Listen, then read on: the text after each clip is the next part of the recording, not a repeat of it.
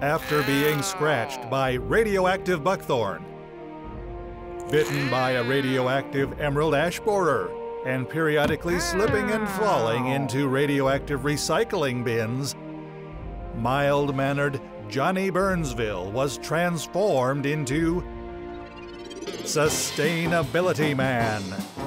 Now faster than compost, taller than a rain barrel, and more powerful than an LED light bulb, Sustainability Man uses his sustain ability to seek out sustainable resources, energy efficiency, and green programs. This week's episode: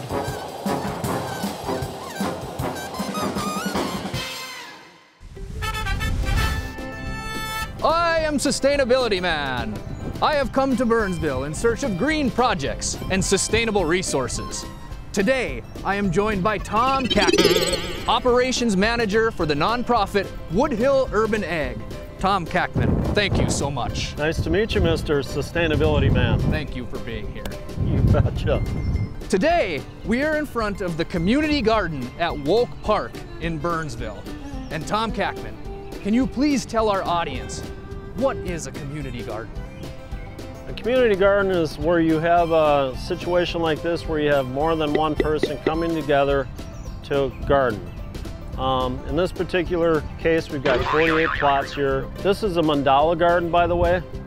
It's built in a circle. These are common around the world, but not very common in the United States. The idea being, when you come out to your garden, if it's a regular grid system, you can come to your garden and not really, you can avoid people. The way this is built in a circle, you're forced, as you're coming into your garden and finding your plot, you're forced to bump into other people. So it creates more of a social atmosphere. So not only are you growing food sustainably, right, but you're growing community as well. That's the idea behind it, yep. Now, what is the benefit of a community garden? Well, it brings people together for a common purpose. Anytime you have something in common, whether you're riding a Harley motorcycle, book club, whatever, we're all gardening, we all have common interests, so we all have something in common we can talk about.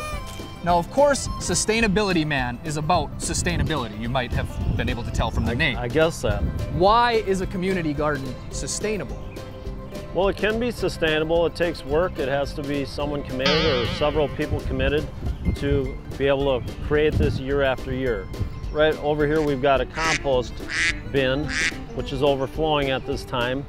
We'll come back, we'll grind that up, so it'll be easier to decompose, but that's really what makes gardening sustainable. If you want something sustainable, you really want to keep it self-contained. You don't want to have to go outside of yourself to get more products. We'll come back and we'll be able to spread that on our sites as a fertilizer, so you're not going out and buying fertilizer. We're all organic here. We don't want to bring in any pesticides, any herbicides, any fertilizers. That would, of course, affect the sustainability. Correct. Now, your organization has 2 community gardens in Burnsville, 1 in Minneapolis, but there are multiple community gardens around the community, around the metro area. Tell us, how does one get involved in community gardens? In this particular case, you sign up with the city, you pay your $40, they will issue you a plot, and then that's your plot throughout the summer.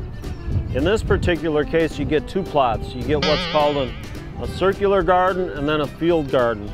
So this would be for your smaller crops, herbs, things that don't take up a lot of room.